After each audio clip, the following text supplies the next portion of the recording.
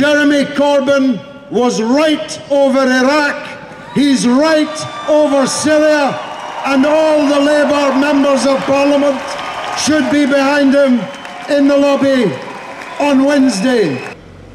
But the President of Turkey himself has this day confirmed that Turkey is the principal ally of ISIS and Al-Qaeda and all of those who have dragged Syria into the bloody mess that it is today.